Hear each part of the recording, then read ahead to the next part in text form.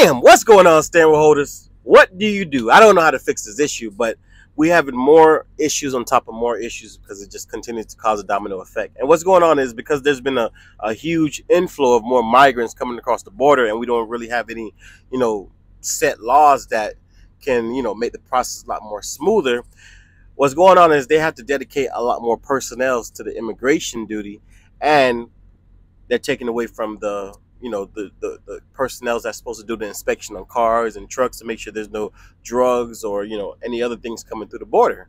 So because we're having those resources taken away, it's taking 4 to 5 more hours per vehicle for them to get across, and because of that, it's causing supply chain issues. And there are pretty much freight stranded at the border. They can't get across, and the total amount is 1.5 billion in goods that are stranded because the process is slow. There aren't enough lanes open for these trucks to come through. And what Mexico and I think some U.S. personnel are asking is for them to pretty much end the inspection. They don't want any truck inspections, and that's horrible. Okay, because we have enough fentanyl coming in that's undetected. So imagine if you're not inspecting anything.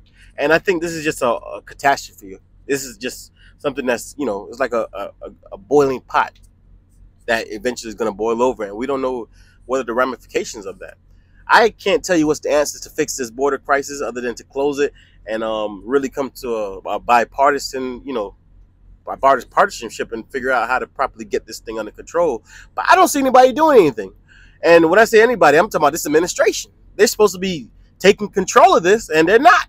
I don't see them saying anything about it. I don't see them coming to the border. I don't see them trying to, discourage people from coming across. I just see New York is on fire. Okay. I don't have the answers, guys. I'm not gonna lie to you, but I do think they need to really take this serious because the amount of people that are coming will be millions. Let that sink in.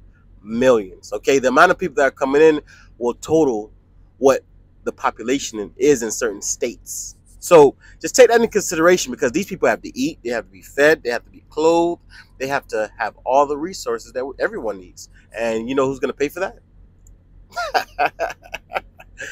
Yeah, your tax dollars. Just like, the money that's going overseas to help democracy.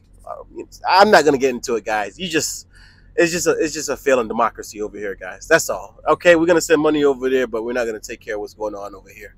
And that's just where we are with things.